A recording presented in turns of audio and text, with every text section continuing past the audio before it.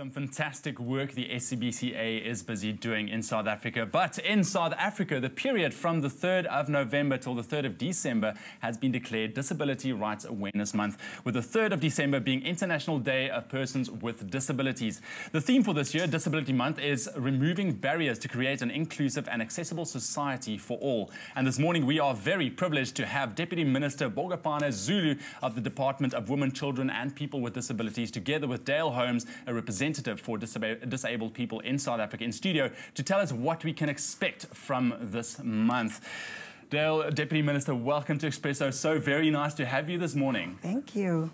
Dale, I want to start with you. Taking a look at society in South Africa, do you feel that your opportunities are limited because of your disability?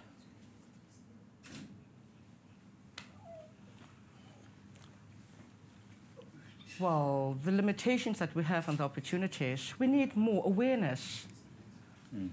And we need access. For example, we need subtitles. And we have to feel free that we can be accessible in a society for all in South Africa. There is so much that I can say, but I know time is limited. Yeah, exactly. But this is exactly why a month like this has been established. Deputy Minister, what can be expected from this month going forward?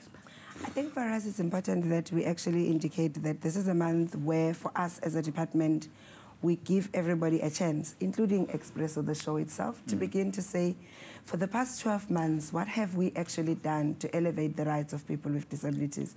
So it's for every South Africans to take a moment. If you look at it says removing barriers. So department, we said the biggest barrier is people's attitudes. You can remove the stairs, you can remove all of the infrastructure base, and we could have sign language interpreters. But if people with disabilities are not welcome, they're made to feel unwelcomed, all of whatever adjustments that will be made would not be acceptable. So we're taking this month and we're saying to South Africans, is your attitude a barrier or a blessing to disability development? And that's the question we are asking every South African this morning. How do you think we're going to be able to overcome that, our attitudes?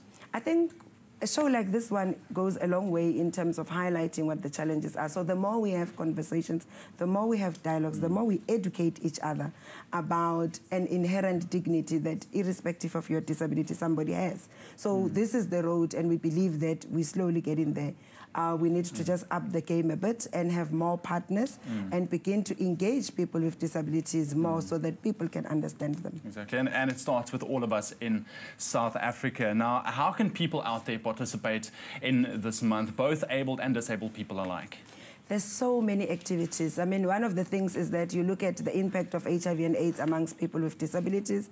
We'll be launching a best practice booklet that has been consolidated by people with disabilities themselves on the 22nd of November, where they will be saying, we've experienced what our barriers are and we went out there to find solutions. We just want you to implement them and make us part of finding solutions and keeping HIV out of South Africa. On the 27th, we're highlighting, and that is an open lecture that will be held at the University of Pretoria and will connect all the universities, where we are saying, let's all look at HIV as a cause of blindness and how many HIV-positive people are actually losing their sight.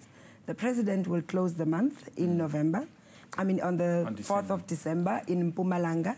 So the 3rd of December we'll have Disability Awards, where we begin to celebrate the achievements of disabled people, but also we're celebrating companies that have made progress in the employment and creating economic opportunities for people with disabilities.